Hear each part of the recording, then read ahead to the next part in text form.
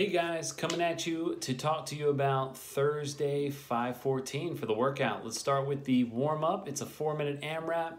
It's a 50-meter jog or 15 jumping jacks. If you don't feel like running, you're gonna do 10 reverse lunges where we're just standing in place. We're gonna step back, tap the floor with the knee if you can. If not, just go down as low as what's comfortable. We got your 5 push-ups to upward and downward dog, where we come down, elbows close, we curl it up, curl those toes, we push back, try to get those heels to the floor.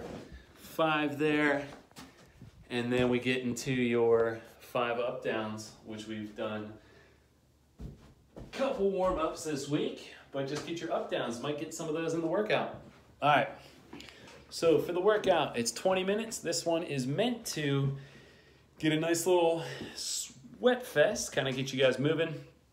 Just did DT and some other barbell moves, so nothing crazy, more of a squat and more of kind of getting you down and up off the ground, just kind of getting that little grunt work, grit work going on. So 20, 18, 16, reps go down by 2 each time.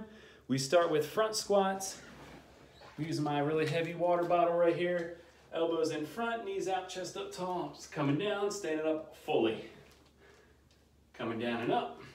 Barbell, kettlebell, bag, whatever you have for your reps. And then from there, we put that down to the ground. And then we laterally are jumping over for the burpees. So I'm coming down, popping up, jump, getting back into the next one, moving back and forth there. Breathe through those. Breathe, just to make sure we can kind of keep moving nice and steady for the whole 20 minutes.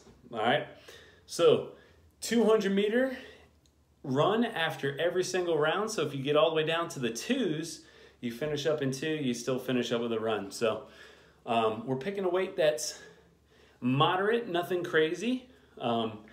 As the reps are a little bit higher, you might need to take a break at first, that's fine. But it should be a kind of moderate, nothing crazy heavy, something you can move through, but still be a challenge.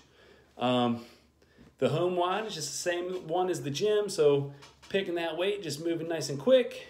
The score will be your total reps, just kind of how far you end up getting through this thing. So stay moving, breathe, find that good steady pace that you can move that whole time in the 20 minutes and not take any real long breaks or anything like that.